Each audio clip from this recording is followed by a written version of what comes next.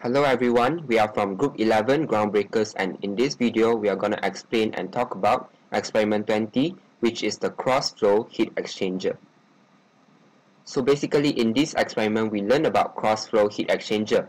Heat exchanger is to transfer heat between two or more fluids and between solid object and also a fluid. In a cross-flow heat exchanger, a tube bundle carries a heating and a cooling liquid which is perpendicular to the gas flow, which passes over the tubes that causes a heat exchanging between the fluids. And cross-flow heat exchanger is mainly used in gas heating and cooling process.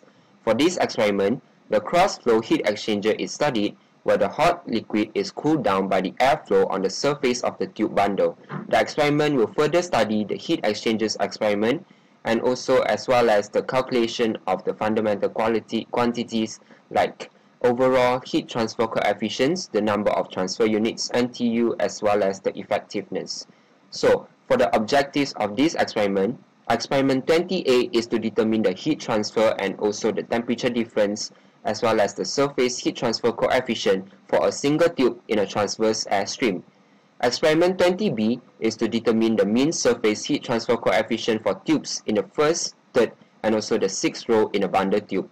And lastly, for experiment 20C, it is to determine the mean surface heat transfer coefficient for fin tubes in the first and the fourth row of the fin cross-flow heat exchanger.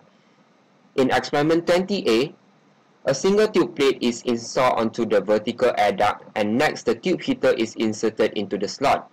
Next, the air blower is switched on, and as well as the heater is also switched on. The iris is set to 2, and then the heater power is set to 5 watt. These three variables are then recorded when steady state is achieved. And then the recording of these three variables are repeated by setting the iris to 4 and also 6. And when the experiment is completed, the heater and fans are switched off. For experiment 20B, the bundle tube plate is installed onto the vertical air duct, and the tube heater is inserted into the slot in the first row. The air blower is then switched on as well as the heater, and then the iris is set to 2, the heater power is then set to 5 watt. These three variables are then recorded when the steady state is achieved.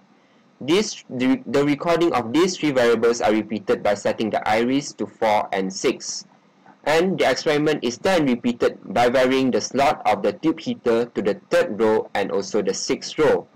When the experiment is complete, the heater and fans are switched off. For experiment 20C, the fin tube plate is installed onto the vertical air duct, and the tube heater is inserted into the slot in the first row.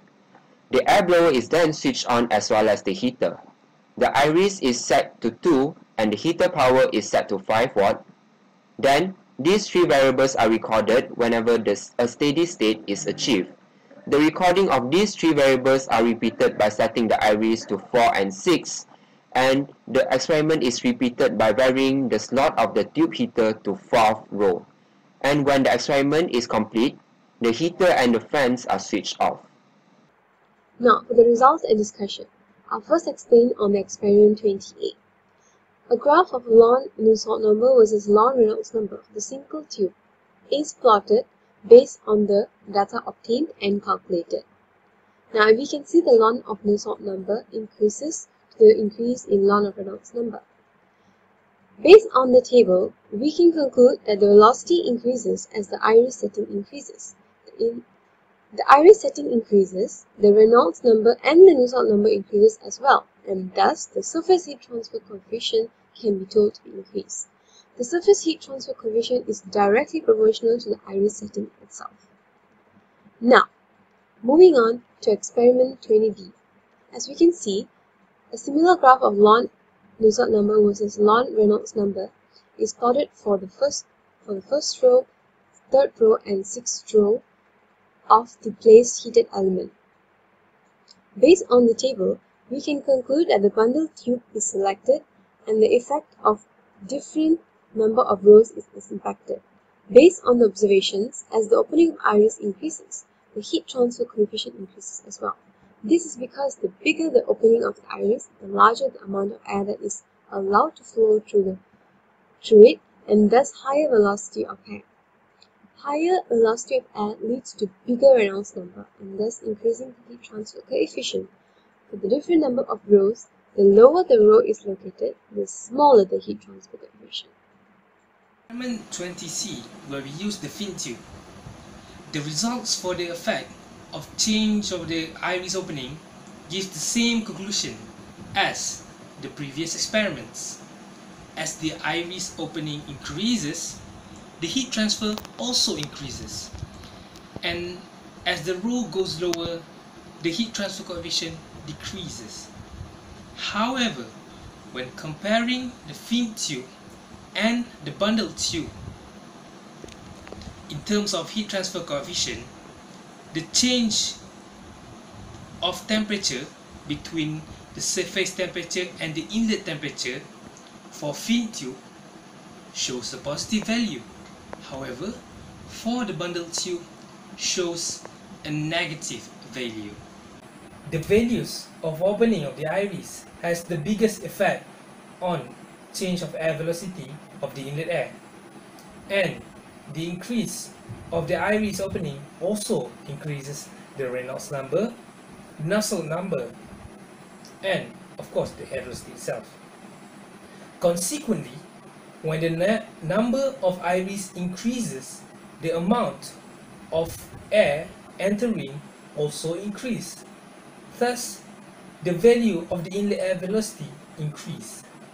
The increasing of the Nusselt number and the Reynolds number will increase the value of heat transfer coefficient.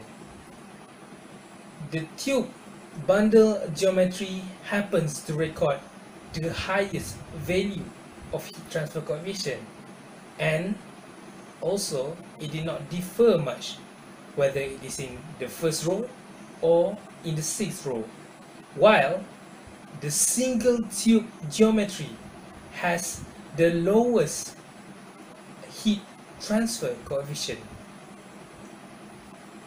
The main factor that might contribute to the heat transfer coefficient are the arrangement, the tube arrangement, that is either single tube, bundle tube, or fin tube arrangement. That's all from us. Thank you.